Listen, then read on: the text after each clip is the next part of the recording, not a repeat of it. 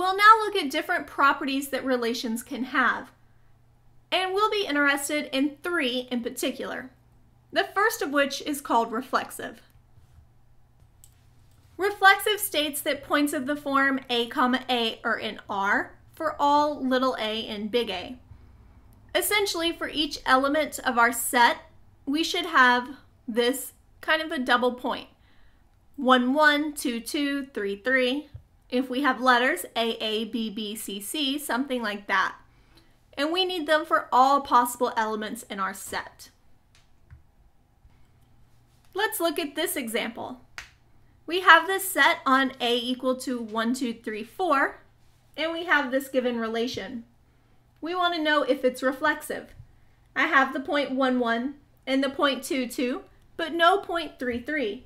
So this is not reflexive since we're missing that point.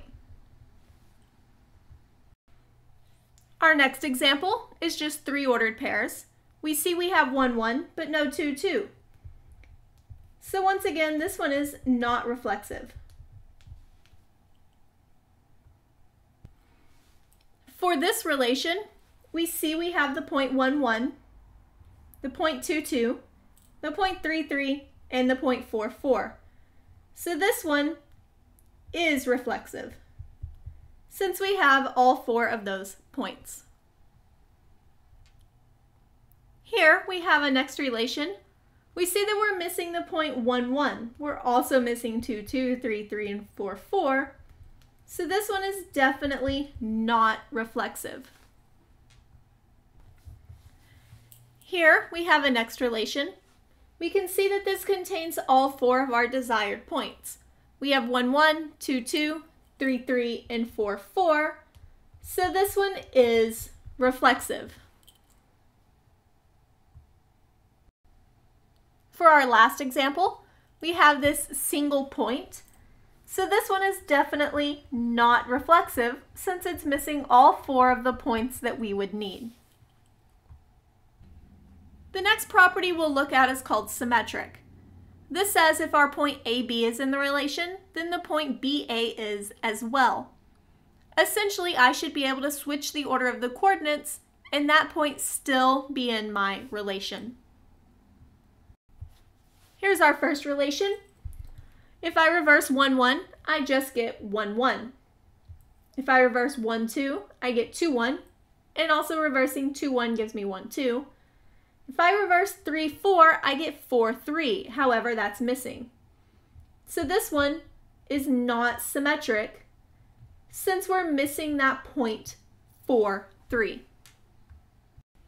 For my second example, I have 1, 2 and also 2, 1.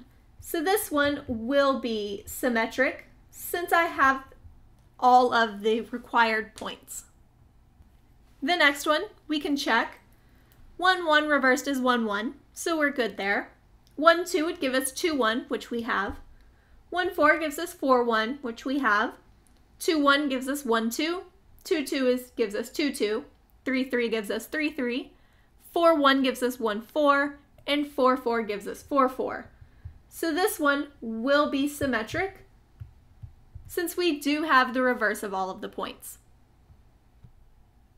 My next example, I have 2, 1, but no 1, 2. So this one is definitely not symmetric. Here, reversing 1, 1 gives us 1, 1. Reversing 1, 2 gives us 2, 1, which we don't have. So this one is also not symmetric since we do not have the required points. For our last one, we have 3, 4, but no 4, 3. So not symmetric.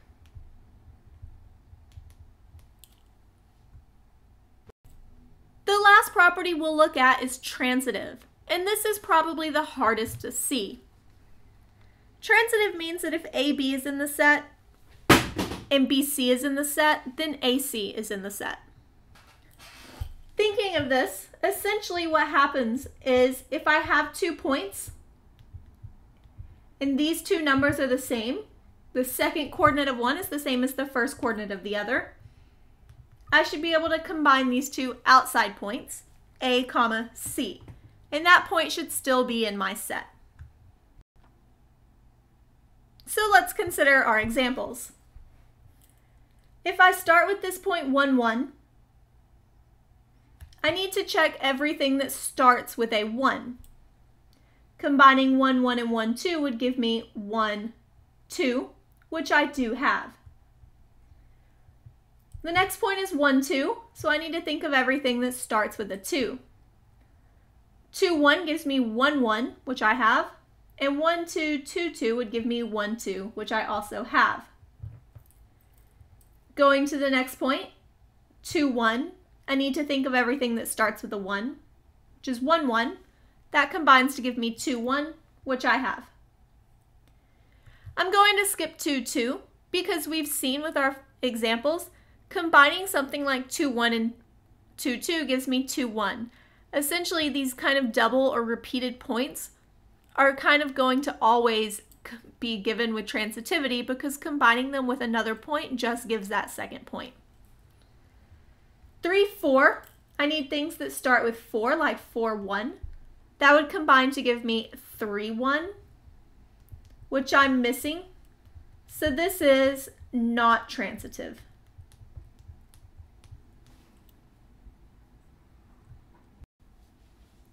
Here is an easy example. Combining 1, 2 and 2, 1 gives me 1, 1, which I have.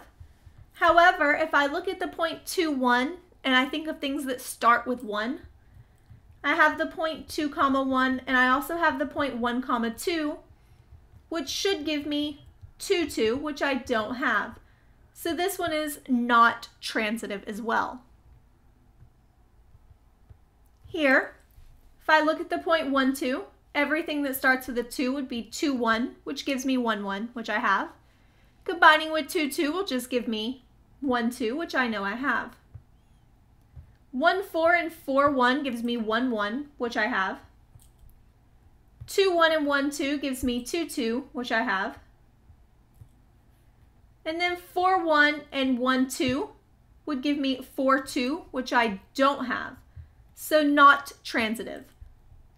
4, 1 and 1, 2 should combine to give me 4, 2, which I don't have in this problem.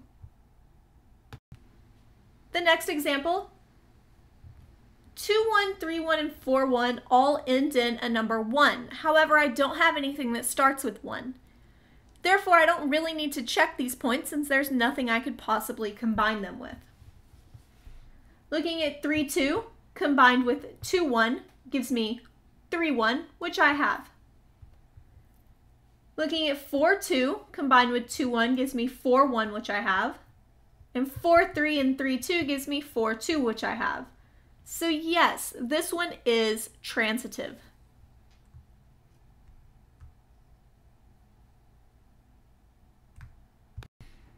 My next one, looking at 1, 2, things that start with a 2, 2, 3 gives me 1, 3. 2, 4 gives me 1, 4, both of which I have. 1, 3 and 3, 4 gives me 1, 4, which I have. 1, 4 would just combine with 4, 4, which I have. 2, 3 and 3, 4 gives me 2, 4, which I have. 2, 4 would just combine with 4, 4. 3, 3 would just combine with 3, 4, and 3, 4 just combines with 4, 4, and all of those points work. So yes, this one is transitive. As our very last example, we have this relation with a single point. However, since 3, 4 cannot combine with anything, I don't have a contradiction to transitivity, which means yes, this is by default.